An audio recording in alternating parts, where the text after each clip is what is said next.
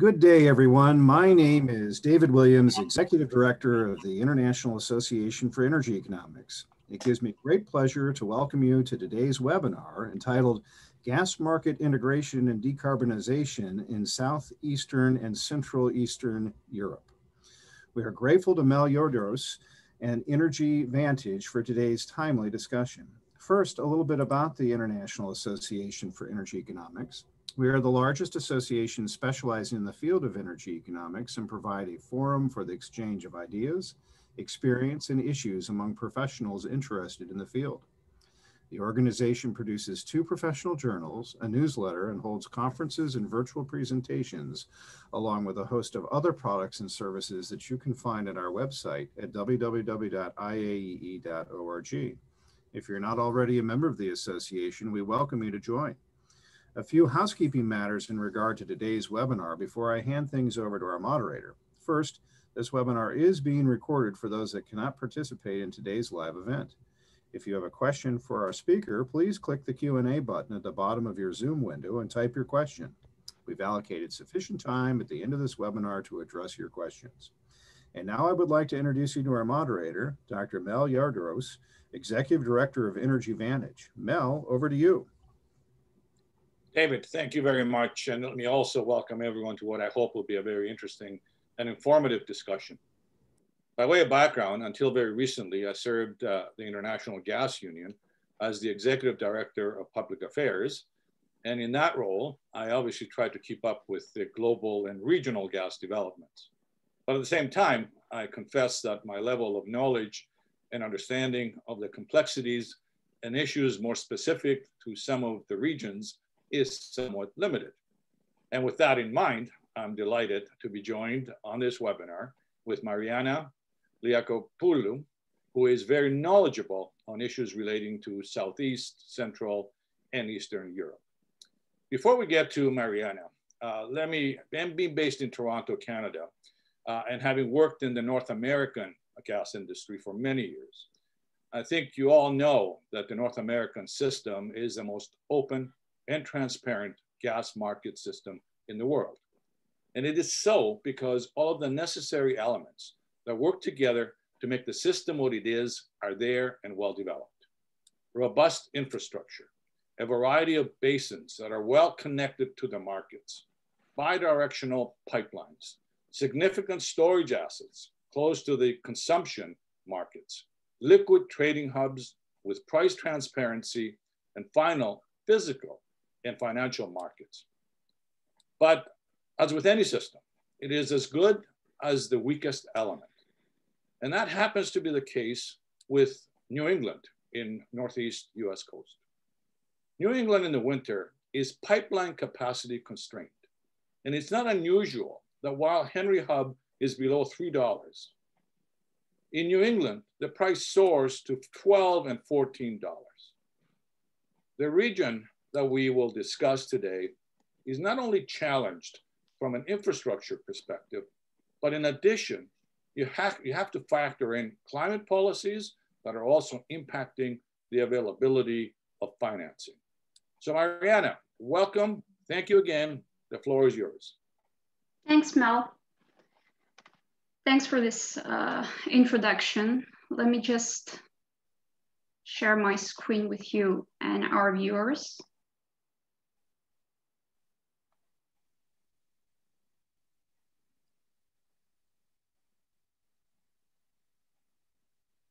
All right, there we go. Great.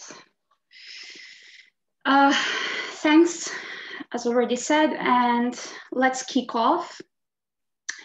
So let's start from the 1998 gas directive that first stipulated the security of supply objective in the context of interconnected European energy networks, to the market model of the third energy package, basically demanding unbundling of vertically integrated undertakings, third-party access, a transparent tariff methodology, and a transparent network of regulatory and supervisory institutions, and finally, the subsequent adoption of the European Union's network codes, regulating application of third energy package rules in terms of existing and incremental pipeline capacity. So in this context, we see that the European Union has always strived to create a well-interconnected gas market with multiple entry-exit zones and reverse flows, mature and liquid hubs in its less liberalized regions, namely Southeastern and Central and Eastern Europe, by finalization of gas infrastructure corridors, that would be north to south for Southeastern Europe and east to west for Central and Eastern Europe, as well as by the expansion of flexible short-term LNG trading, enabling market operators to balance their positions, and fostering inter-member state price convergence. And finally, it has strived for a market characterized by enhanced solidarity and regional coordination in order to attenuate the repercussions in the event of a malfunction in the gas system of one or several member states on the basis of 4 risk groups, the North Sea Group, North African Group, the Eastern Group, and the Southeastern Group, each corresponding to a regional gas supply source, following the repeal of the 2010 Security of Supply Regulation by the 2017 one. So this acquis on the internal gas market takes on added importance once diffused to membership hopefuls or simply partner countries through policy and funding initiatives in the context of the energy community, including through the Central and Southeastern Europe Energy Connectivity Initiative, as well as the Eastern Partnership Energy Panel. In short, EU gas market liberalization to date has led to regulated entities, transmission system operators, distribution system operators, storage system operators, LNG operators, promoting a competitive internal market. However, although security and competitiveness have been the 2 key aspects taken into account in the context of the European Union gas market design to date, decarbonization targets for 2030 and 2050 now compel consideration of sustainability as a third key aspect.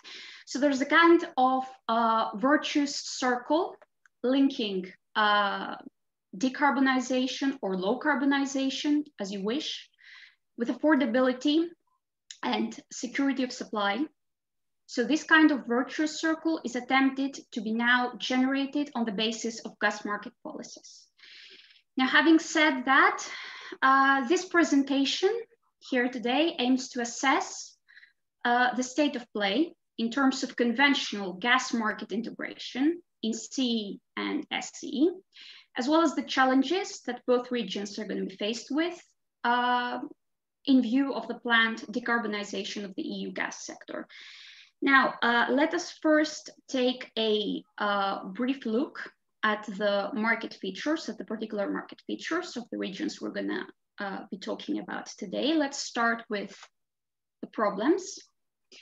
So the markets under review are characterized by historical over-reliance on Russian gas, with the exception perhaps of Romania, whose upstream sector has been developed since the 1900s, leading to Russia covering relatively small volumes of domestic gas consumption through the Trans-Balkan route since the late 1980s. Of course, Romania has its own issues with legacy regulations preventing exports to third countries other than EU member states. So the discussed markets also lack infrastructure interconnections to diverse gas supply sources.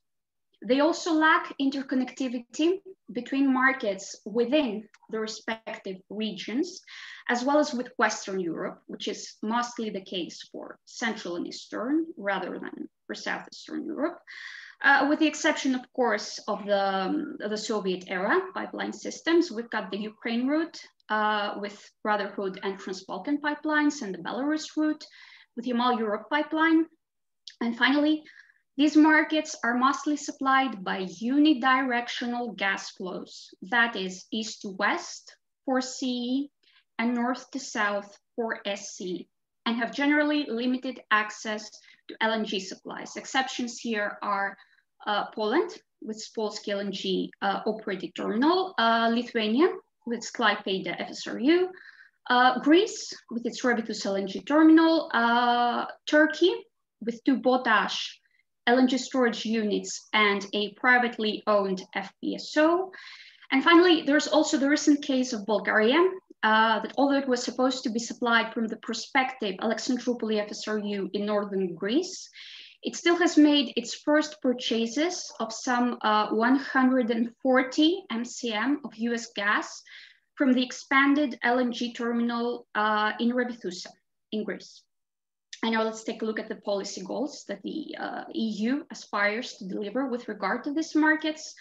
So the EU aims for both regions' future gas demand growth to be met by at least 3 different gas supply sources, in line with the Central and Southeastern Europe energy connectivity framework. It wants to enhance the discussed countries' traditional transit role via different and bidirectional gas flows, be it from the Caspian and Central Asia, the US, Norway, the Middle East, or elsewhere. It wants to interlink the 2 geographic regions by promoting particular prospective pipeline projects and LNG terminals, including through its lists of projects of common interest. It wants to export to these markets the Northwestern European market pattern, according to which price formation has transitioned from oil indexation to gas and gas competition, especially in view of the expiry of long-term supply contracts. And finally, it has to start from zero in creating commercial natural gas sectors in such markets like Albania, Kosovo, and Montenegro. Now let us take a look at where we stand in terms of the software. That is the implementation of the existing EU gas market acquis in CE and SE with the help of a couple of policy goals. Let us start with hub trading activity. That is activity on trading venues with a transparent price mechanism. So far, we're witnessing either negligible or zero momentum towards that direction across both regions.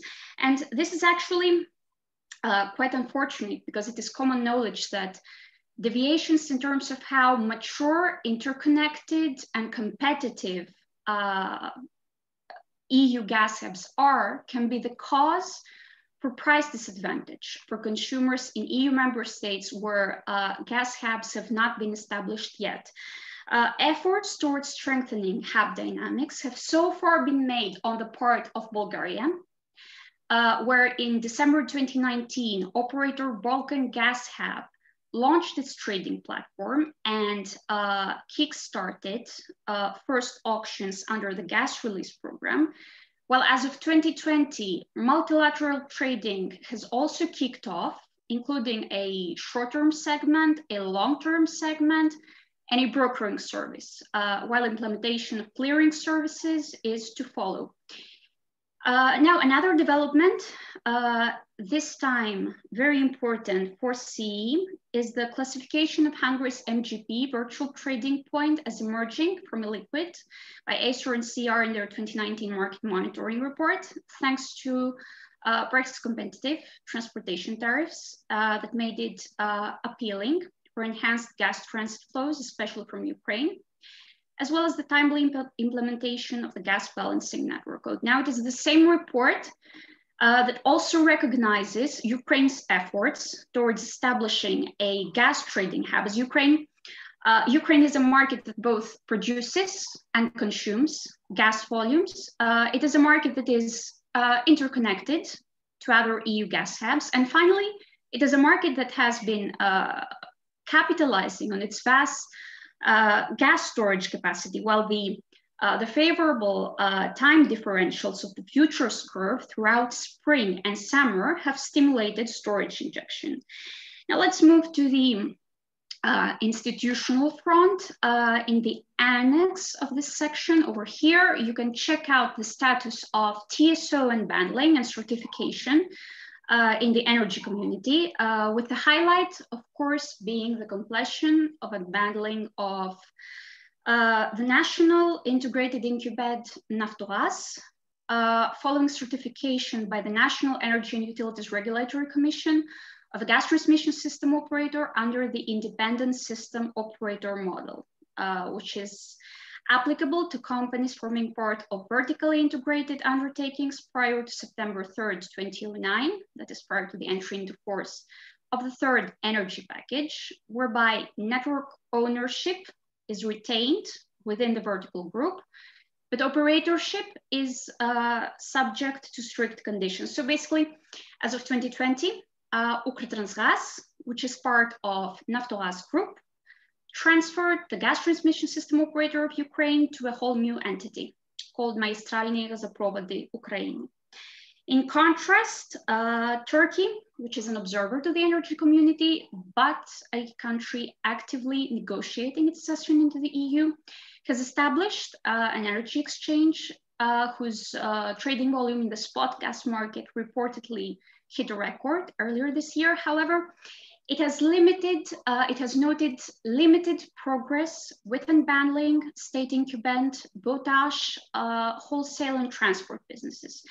And finally, as far as member states are concerned, the highlight would inevitably be the European Commission's 77 million euro fine on integrated incumbent state-owned Bulgaria Energy Holding for blocking access to key gas transmission infrastructure. So basically, in Bulgaria, there is an ownership regime that is inconsistent with the liberalized gas market logic, whereby Bulgargas and Bulgartransgaz, both Bulgaria Energy Holding subsidiaries, are in charge of gas provision to customers and of the national gas transmission infrastructure and sole gas storage facility in the country, respectively, which is what basically triggered the antitrust. Now, as for the network codes over here, so 2018 marked the adoption of the first set of third energy package network codes and guidelines by the energy community. The congestion management procedures guidelines seeking to mitigate contractual congestion in pipelines, gas pipelines, by returning unused capacity to the market for reallocation in regular allocation processes. As well as the network code on interoperability and data exchange were the first two pieces concerning gas, but since then transposition dates have been set for the remainder of the network codes. Moreover, we've got the 2011 regulation on market, wholesale energy market integrity and transparency, requiring the promotion of integrity and transparency in both electricity and gas trading through the detection and deterrence of market abusive practices. This one is now implemented by Bosnia, however, in the field of electricity, not in the field of gas, while a pertinent decision is also expected by Kosovo's Energy Regulatory Office. And finally, as far as the Eastern Partnership Framework is concerned, policy highlights include the early 2017 establishment of Azerbaijan's Energy Regulatory Agency in cooperation with EBRD and the Asian Development Bank, and in line with the EU model, as well as its membership in the Energy Regulators Regional Association. However, the focus with regard to that region is placed on its LNG market potential, which is an initiative led by Poland and Ukraine since 2018, with a pertinent study launched in early 2020. So let us now move to the hardware. Gas market liberalization in the discussed regions mainly depends on development of physical gas supply and interconnection infrastructures.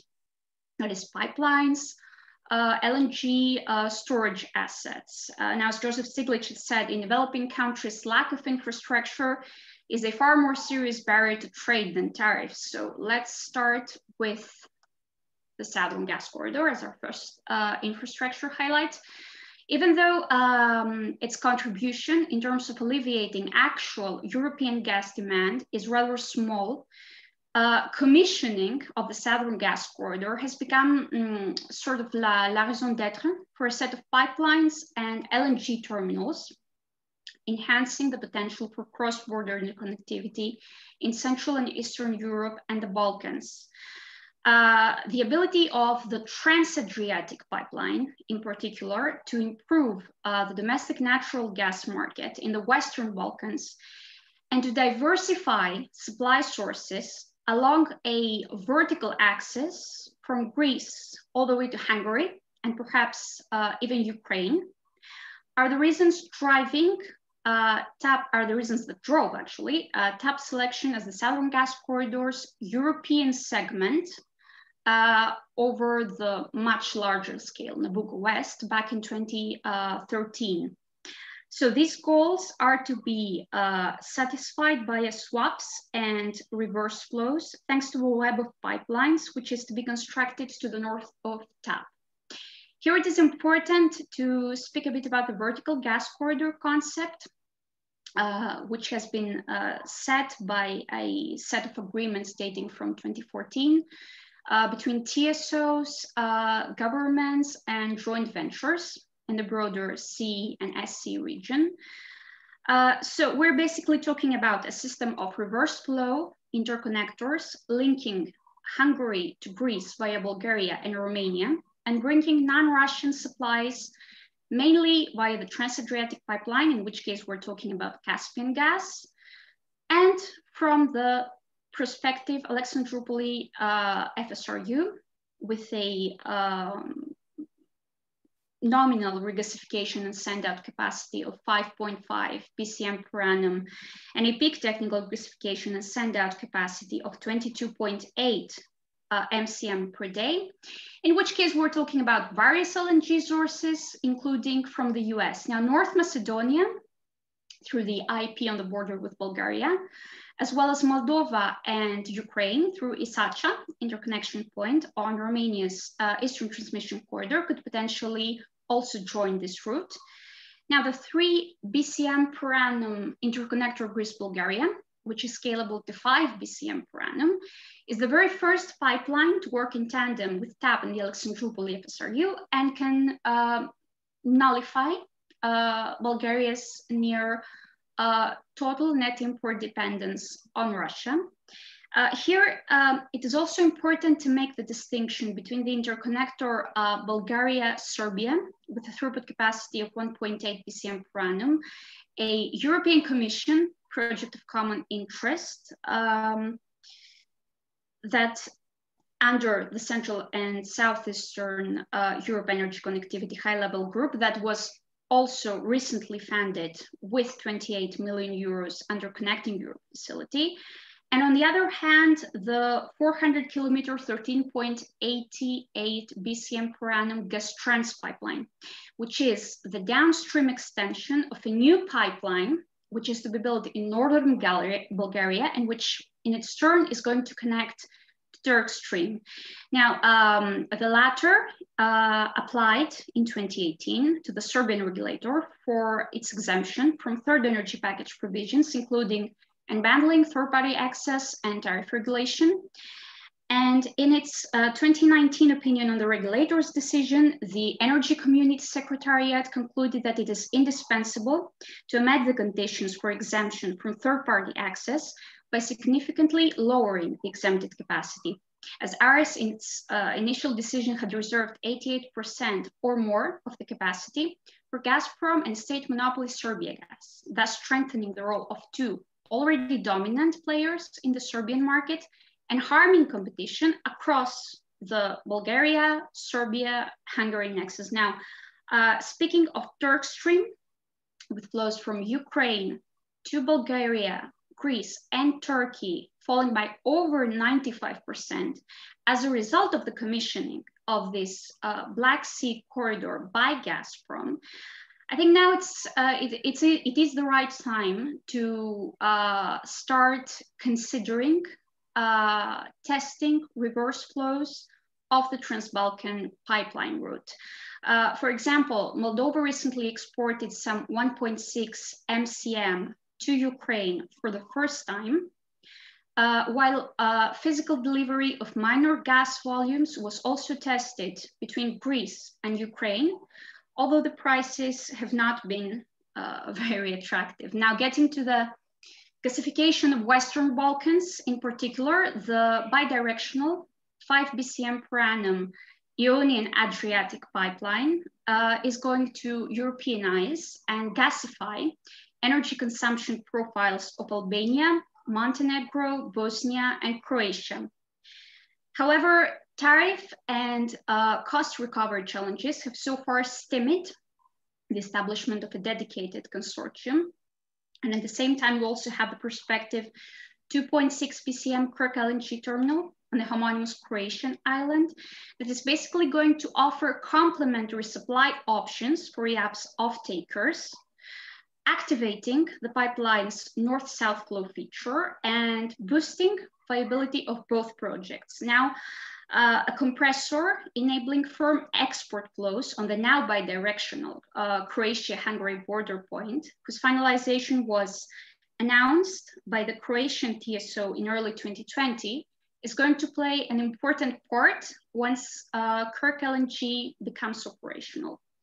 Now, going further northwards, the currently executed Bulgaria, Romania, Hungary, Austria pipeline is going to fill in the interconnection gap between Romania and Central Europe.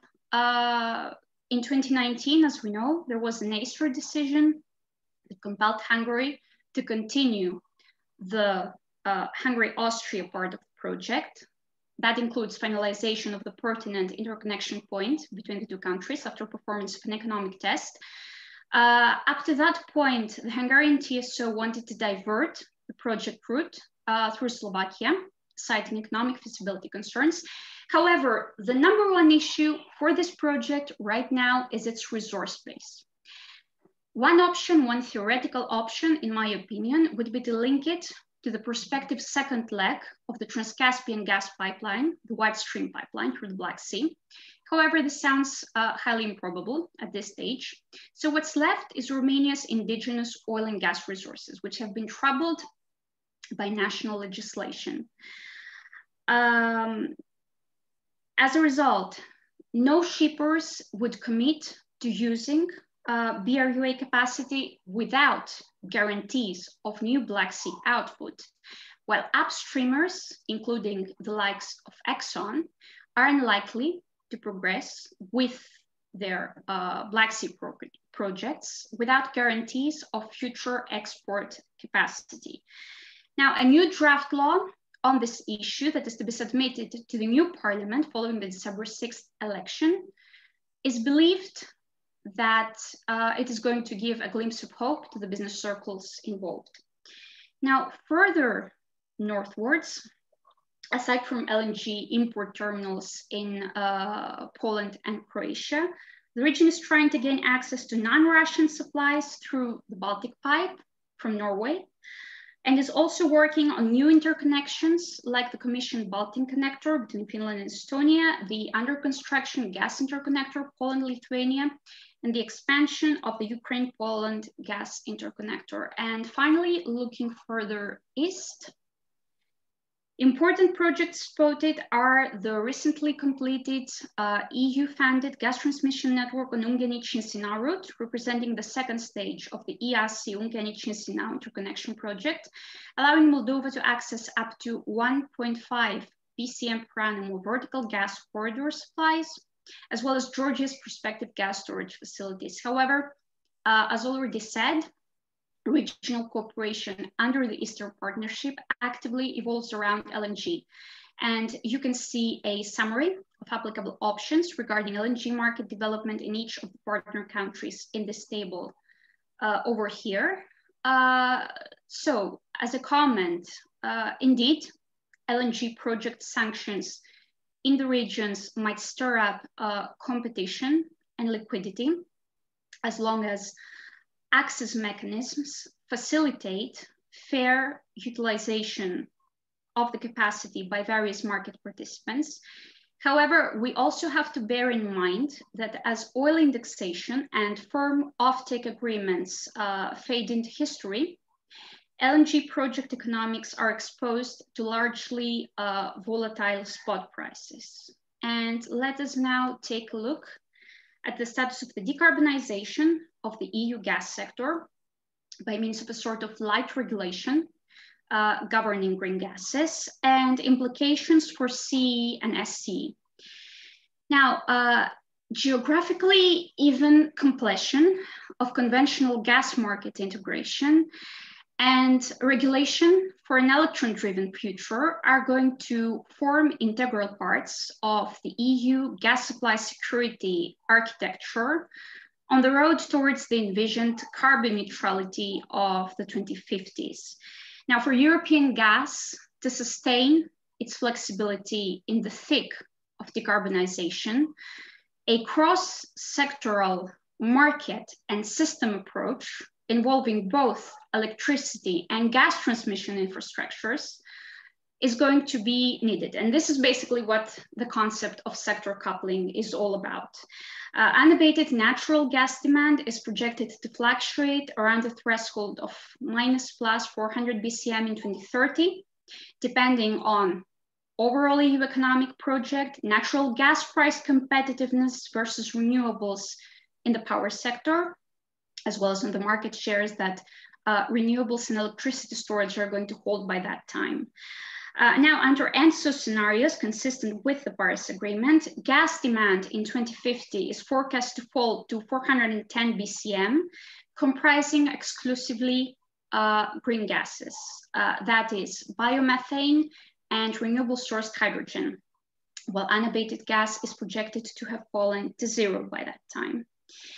Now, in line with this rationale, existing EU gas infrastructure could safely accommodate unabated gas by 2030, while after 2030, it could be retrofitted to transport either biomethane or hydrogen admixtures over long distances by means of interconnectors, as well as to manage renewables' temporal nature, satisfying demand by means of storage facilities. As soon as power to gas becomes available at network scale, the very same gas infrastructures could transport or store renewable electricity in its gasified form, either to be used as such or to be reconverted into electricity by gas-fired power plants.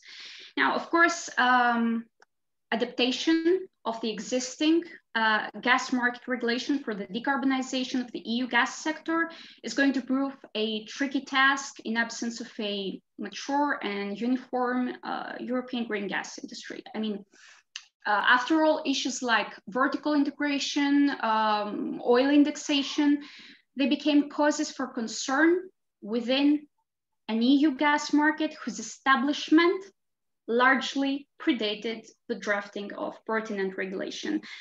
Still, the EU is going to pursue this goal through a set of regulatory steps shown in the table over here. And where do we stand? In July 2020, the European Commission released its hydrogen strategy. You can see which issues this document does and does not address. Perhaps we could elaborate a bit during the Q&A section if you wish so. And let us now try to incorporate CE and SE in this EU decarbonization agenda.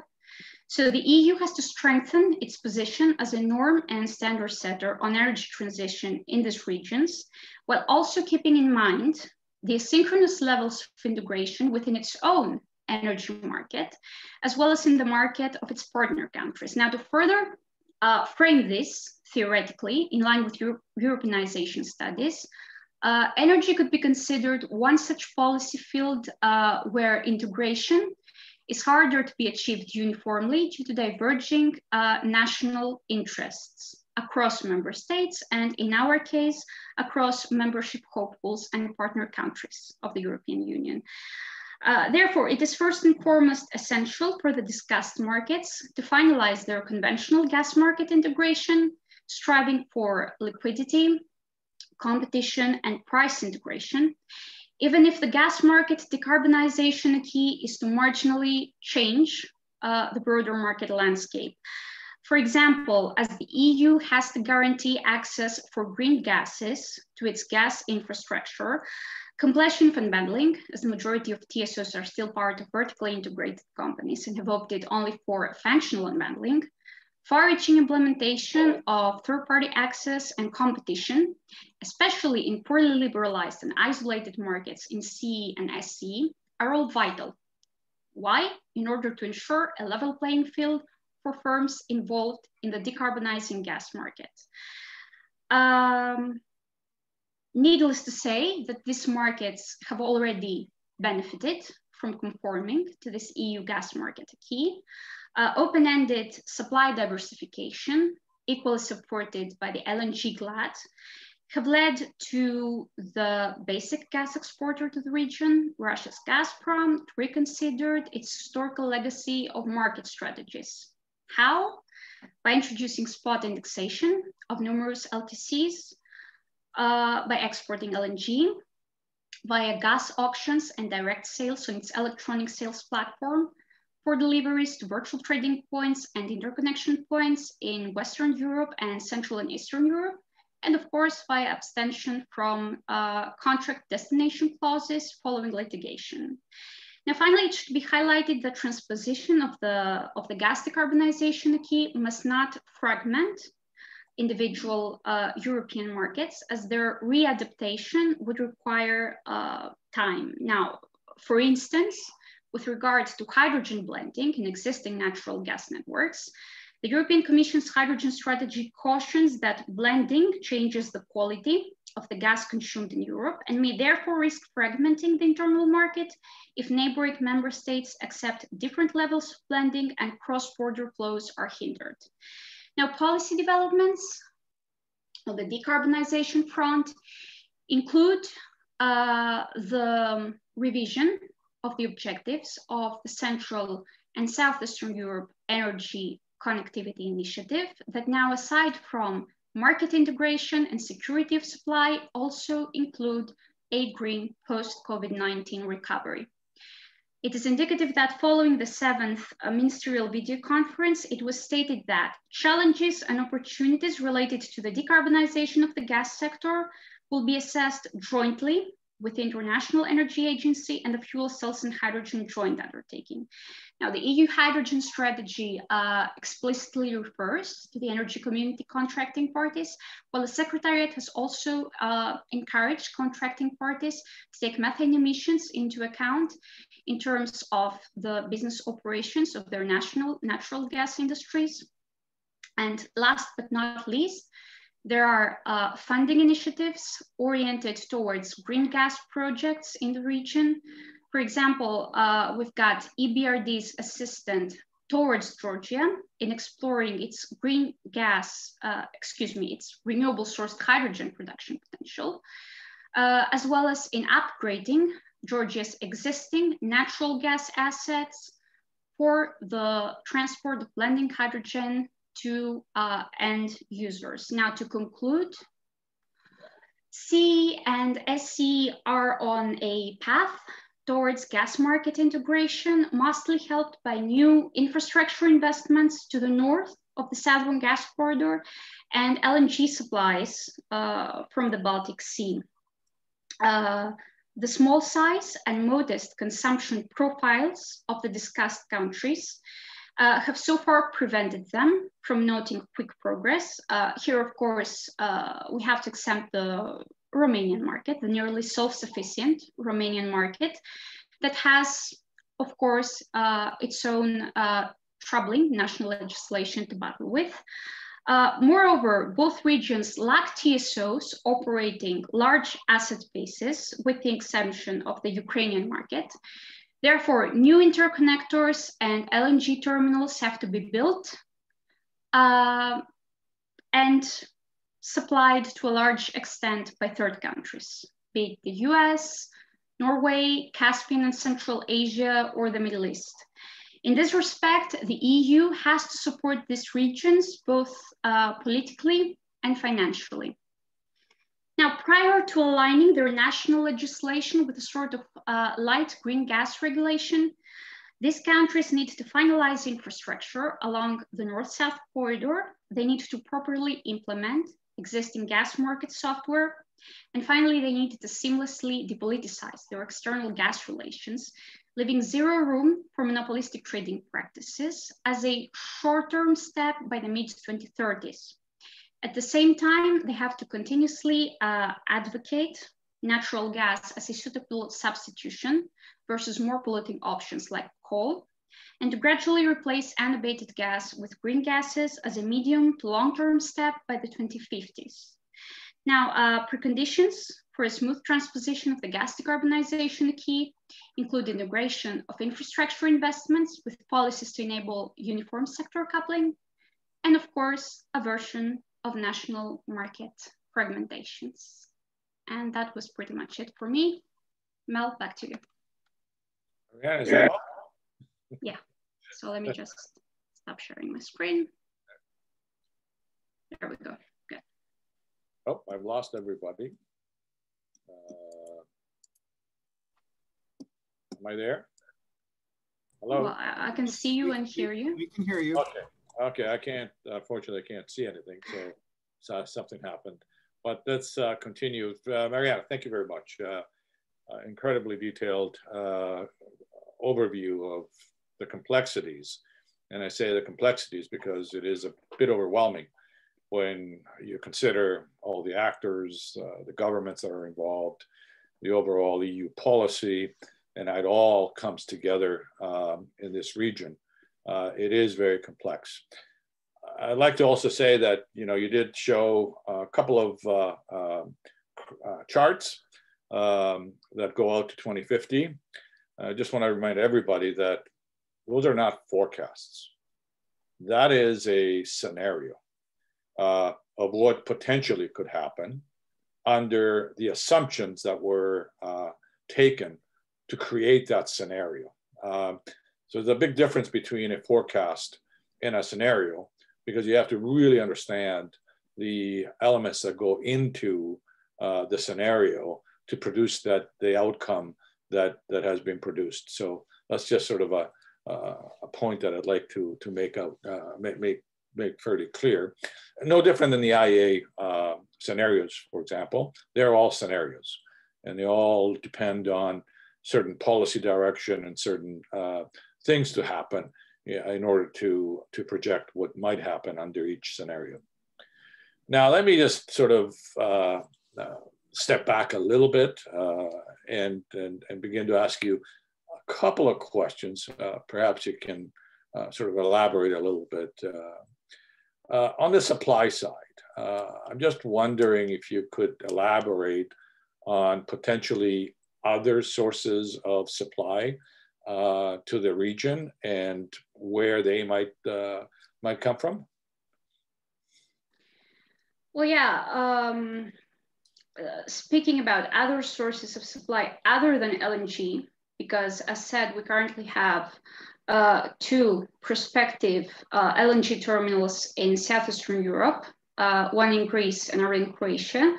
And there are two LNG terminals in terminal in FSRU in operation in further northwards in Poland and Lithuania. So there we can talk about US supplies, we can talk about Qatari supplies, we can talk about Algerian supplies, especially in in terms of Southeastern European supply.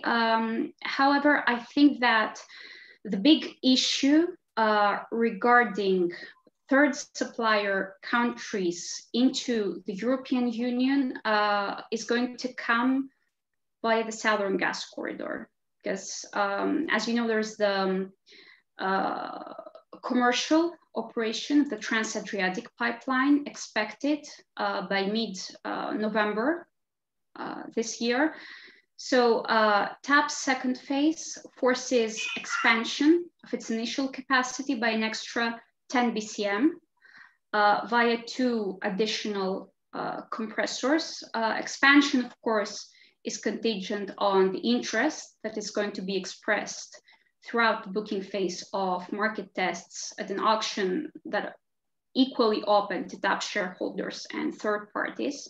So as we know, TAP has launched a market test since July 2019, whose first non-binding phase concluded with a public consultation on a draft project proposal in line with capacity allocation mechanisms network code. However, the pandemic's blow to the global energy markets has pushed the second binding bidding phase to mid-2021. Also, as we know, both the South Caucasus pipeline and the Trans-Anatolian pipeline, which are the 2 other segments, the 2 other eastern segments of the Southern Gas Corridor, are scalable to 31 BCM per annum.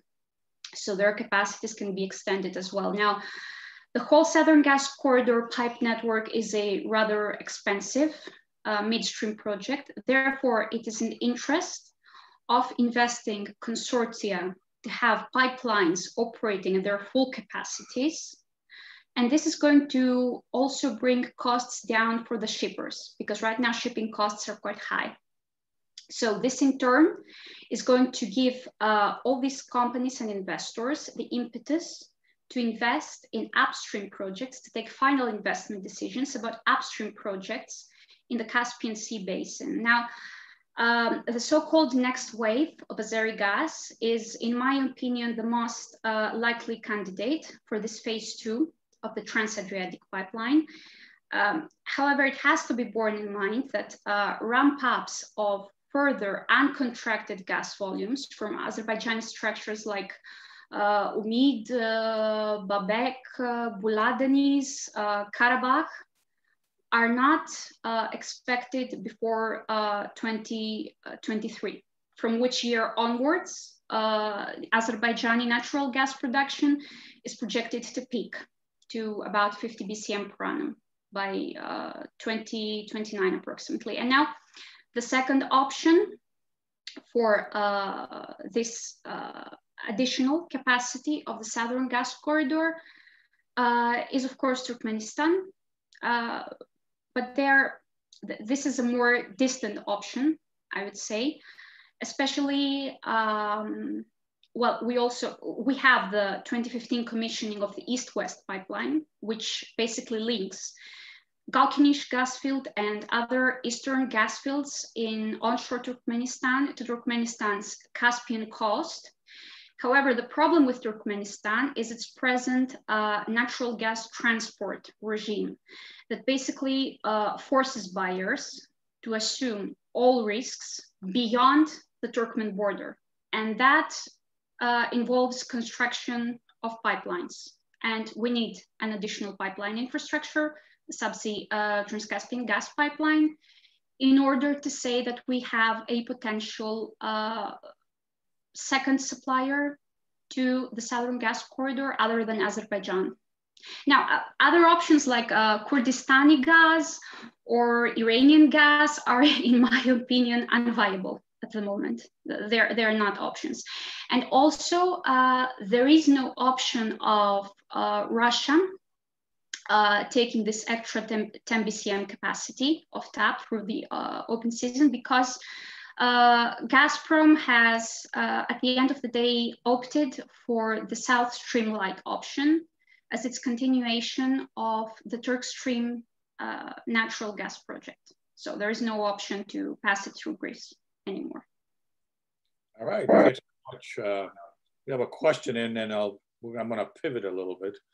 But before I do that, I'll just make some remarks because it's very relevant to the next question. At the International Gas Union for years now, we've always advocated for unbiased support of technology and innovation. Our position was always, don't pick winners and losers. You just never know when the big breakthrough is going to come through. And as Dan Yergin in his recent book calls out, he says, you know, shale gas was the biggest, most recent technology innovation that has occurred, that has really turned the world upside down in terms of energy. So that's always been our position. And you can see without the advent of FSRUs, without the advent of small scale LNG, some of these options wouldn't be available and would make things much more difficult from a supply diversification perspective. I'm not sure how many people understand that there's over 1 million truck LNG deliveries in China every year. So infrastructure can be bypassed through small scale LNG and small scale deliveries of LNG. And it's really very promising technology and innovation that has made that happen. So the question really relates to the EU's recently released hydrogen strategy. And just wonder if you have any thoughts on how that hydrogen strategy may play out in this region and the implications of that strategy to the development of the market in this region. Yeah, thanks for that. Actually, there was this table in my presentation outlining issues that this strategy does and does not address. So let's see, let's take them sort of one by one. So this strategy does not touch upon the applicability or the possibility for amendment of unbundling rules, but does highlight the need for the development of non-discriminatory third-party access in order to reduce undue burden for market access. Now, using existing natural gas infrastructure in Europe for accommodation of green gases, including hydrogen, renewable sourced hydrogen, and low carbon hydrogen, that is hydrogen produced from natural gas with carbon capture, utilization, and storage, is going to bring greater attention to the role that network operators are going to play in this new reality. Now, what is unbundling? Unbundling basically prevents TSOs from being involved in production and supply activities at the same time. Now, in terms of DSOs unbundling, there's greater flexibility over there because DSOs can still be incorporated into vertically integrated companies under certain conditions. So clarifications are needed in terms of whether activities like, let's say, electrons to molecules conversion can be considered production activities, or hydrogen storage can be considered a trading activity if hydrogen is then destined for re-electrification. Now, unless rules change anytime soon, the Commission could initially grant derogations to network operators for small scale and demonstration projects. But after the end of this transitional period, I think it is vital for network operators not to take advantage of their position in terms of ownership or operatorship of installations like power to gas conversion plants, for example, unless NRAs verify that there truly is no other, or there are no other market-based investment options over the horizon, in accordance with the market failure concept. Now, besides, in lack of a mature hydrogen market with extensive networks, over-regulation of early competitive activities, including through the introduction of such rules like third-party access, seems slightly irrelevant, I would say. Now, another thing discussed by the strategy has to do with the guarantees of origin on the basis of provisions set by the recast Renewable Energy Directive, which is part of the Clean Energy for All Europeans package. And well, the directive basically focuses on biomethane and renewable sourced hydrogen. It does not cover low carbon hydrogen, that is hydrogen produced in natural gas at all. Still, support certification schemes like guarantees of origin are required for policies remunerating consumption of green gases. So this is an important aspect broached by the strategy. And finally, it is the same recast directive on renewables that could furnish the basis for a sort of regulation governing hydrogen tariffs. Now, the higher the level of tariffs, the more likely it is to provoke a sort of chain reaction involving subdued demand and scarce network operator revenues. So it is important for market participants, including hydrogen investors among them, to sort of have a clear picture, like a holistic view of the whole system price signals, including alignment needs between electricity and gas grid tariffs. So these are like the four issues. Now, because you asked me about this region, the particular region that we're examining today, well, as long as we come up, as long as Europe comes up with a coherent policy in terms of applying existing gas market acquis to the incorporation of green gases, then this region will have to follow suit. And after finalizing its conventional gas market integration, it will have to move on with the adoption of the additional policies. So now to the hour. So I'm going to put you on the spot. I'm going to ask you for a 30-second response on something that I mentioned in my introductory remarks. From your perspective, looking at this region, what is the weakest element that is prohibiting the development of the market in the region? One, not two. So I'm putting you on the spot. You got 30 seconds. Okay, thanks.